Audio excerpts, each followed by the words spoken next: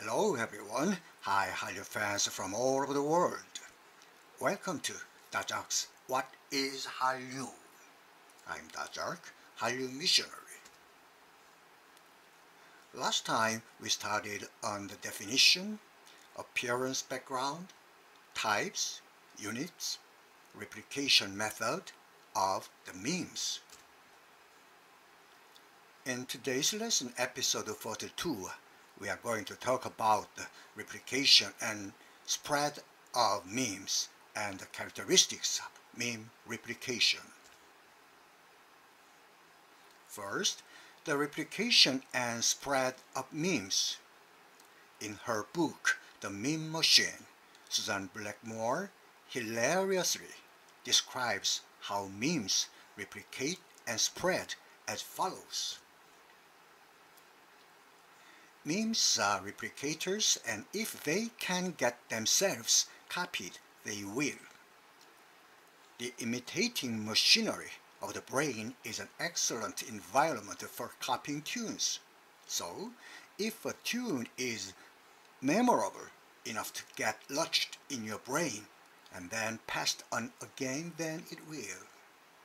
In other words, you could be humming that melody to yourself all day long because you have decided it's worth remembering. Have you ever experienced it? Like when you woke up in the morning, hummed a tune as you got ready for work, and it didn't leave your mouth for the rest of the morning, even in the office.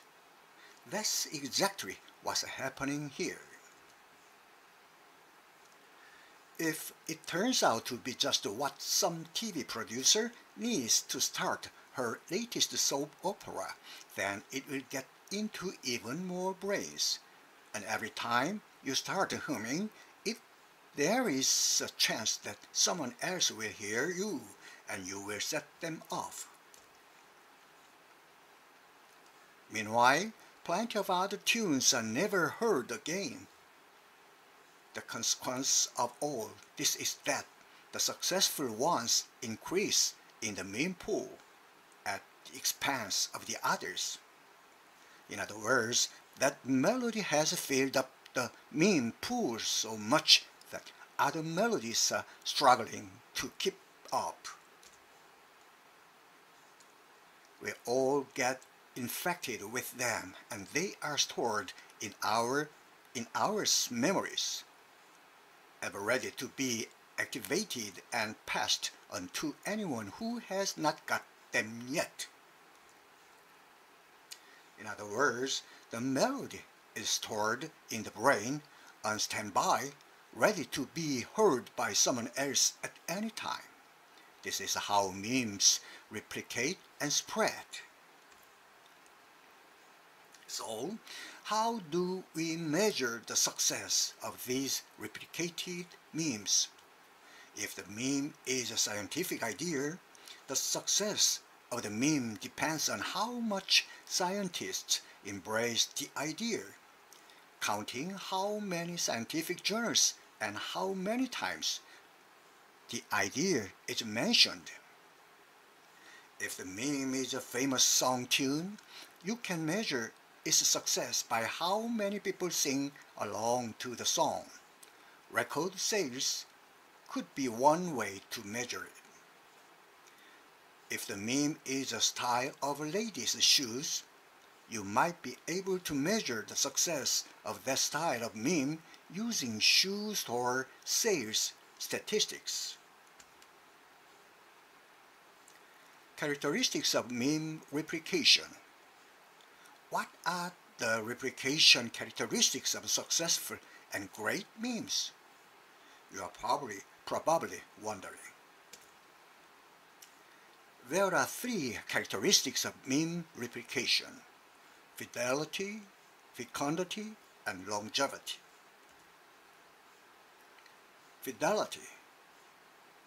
If molecules of type X and type Y last the same length of time and replicate at the same rate, but X makes a mistake on average every 10th replication, while Y makes a mistake only every 100th replication.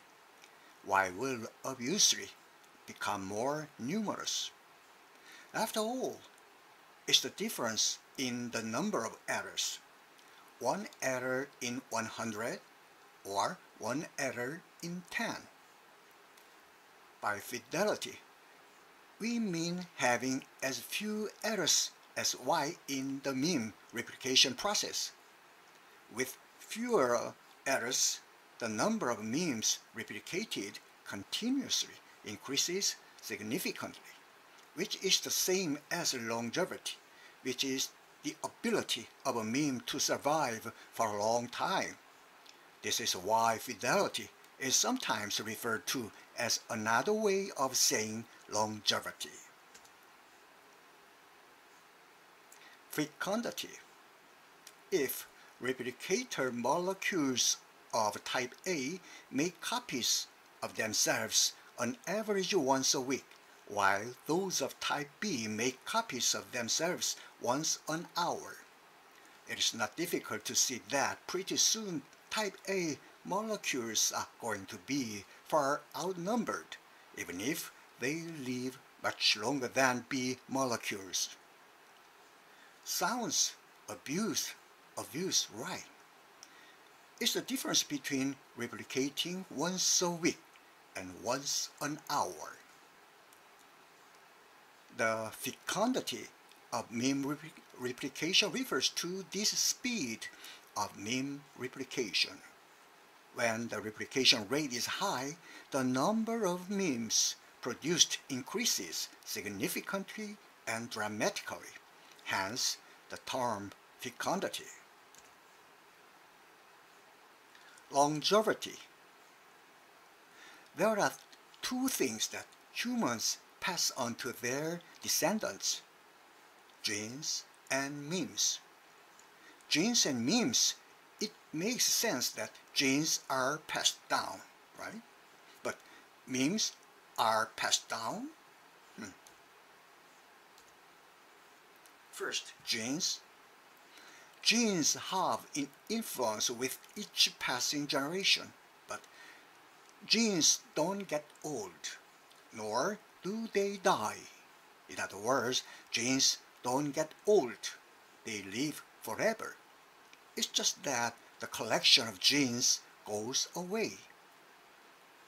Old soldiers don't die, they just disappear. Do you remember this quote? It came at the end of General MacArthur's final farewell address to a joint session of the U.S. Senate and House of Representatives, as the hero of the Incheon landing operations was relieved of his duties by the 33rd President of the United States, Truman. Genes don't die like veterans. They just fade away. The collection of genes just shrinks. For example, the Queen of England, Elizabeth II, is direct descendant of William, who was King of England over 1,000 years ago in the 11th century. But as you can see in the photo below, Queen Elizabeth looks nothing like her direct ancestor, King William. Why? It's not that King William's genes died and didn't show up in Queen Elizabeth. It's that the collection of King William's genes disappeared, and that's why she doesn't have a picture of him. Memes are also lasting legacy that humans leave for their descendants. If you contribute to the world's culture, if you have a good idea, compose a tune, invent a sparking plug, write a poem, it may live on intact long after your genes have dissolved in the common pool.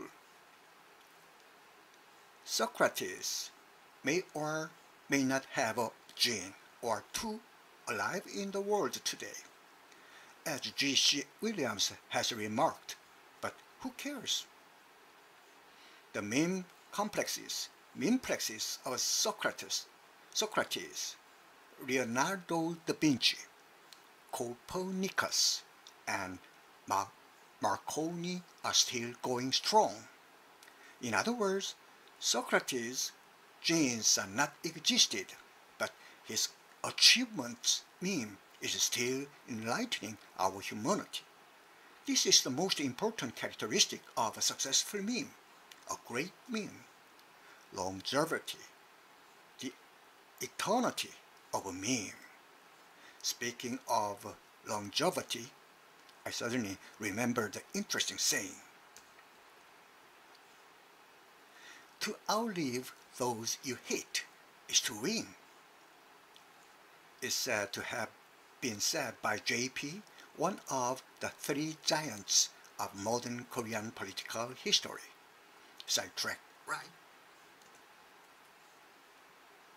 What is Hallyu? To talk about Hallyu seen in Dawkins' Memetics, we are studying memetics and memes in episode 141 and episode 42. In the next lesson, episode 43, we will talk about that the world looks like through memes and why nature meme is selfish. Thank you for your interest and look forward to episode 43. Have a wonderful weekend. Stay tuned for the next time. Bye bye.